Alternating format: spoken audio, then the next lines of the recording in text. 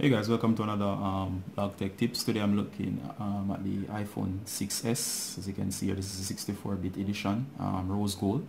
Now if you look over here, I'll just be showing you how to fix issues where you have with the iPhone's home button, where it's basically not working. Now by not working, I mean that it's either not picking up your fingerprint or it's taking too many tries just to get your fingerprint to be recognized. Now in this case, in some, well, majority of cases, it's not a hardware issue and it's actually just a simple fix. Now I'm going to show you how to actually troubleshoot this button so you can actually get this device working. But first, in case you're having the issue, just to make things easier, I want you to go into your settings. So you're going to run through your home screens, go to settings, scroll down to general. Once you're in general, you're going to look for the setting, and the particular setting you're looking for under general is, just give me a second here. Right, and once you're in here, you're going to go into accessibility. Once you're in accessibility, you're going to look for something called assistive touch. Now you're going to turn this on. Now what assistive touch does is that it gives you an on-screen home button. Now this home button can be moved and it floats above menus. It's quite convenient. So what you're going to do is you're going to tap it.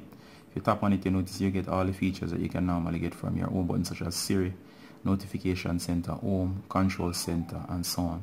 So it basically acts like your home button on screen without you touching the home button. So that's a quick workaround in case while you're troubleshooting. Alright, for now I'm just going to turn it off, but for you can keep it on in case you run into issues. So I'm going to turn it off. Notice it disappears. Now first thing I want to do to go about fixing this is that most of the times why the home button is not working is that you're touching the home button repeatedly and grime and grease and so on gets on the home button. So what I want to do is to get some isopropanol alcohol or just regular rubbing alcohol. Be careful with this, make sure it doesn't get into anything. You're going to wet it, you're going to get a piece of microfiber cloth or cotton. What you can actually do is you're going to clean the button using the alcohol. Now once you do this, it's going to actually help to remove the grime. Now once you have done that, the sensor will be absolutely clean. What you can also do is you can actually nudge the button, because sometimes you also get gets jammed. So you're going to nudge it all the way around, four corners, all the way around repeatedly. Alright? And that should loosen it if it's actually jammed. Now once you do that, you can actually go back again and you can lock the phone and try open it and see if it becomes responsive. If not, continually clean it. You can do this up to 3 times to actually free up the phone. Alright, so that's just one thing you can do. Now another thing that you can actually try is to recalibrate the home button. So now to recalibrate the home button, you're going to go into a stock app. Stock app would include stuff like camera.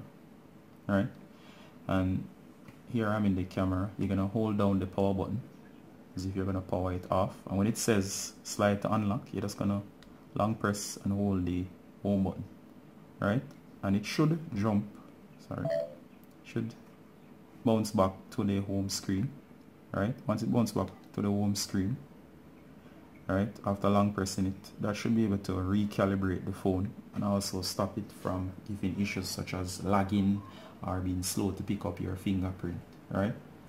Alright guys, this has been a quick tip showing you how to actually troubleshoot issues with your home button on your iPhone. Now just remember the steps. First, clean the home button. You nudge it to make sure that it's if it's jammed, it becomes free. Calibrate using a stock app such as the camera, almost powering off the device, holding the home button, and it should jump back to the home screen. That should be enough to actually get things working. If you have any issues, please leave a comment and ask any questions. I'll be glad to answer. Alright, this has been Ricardo Gardner. Please subscribe. I'd love to have you as a member of the Blog Tech This One. Alright guys, bye.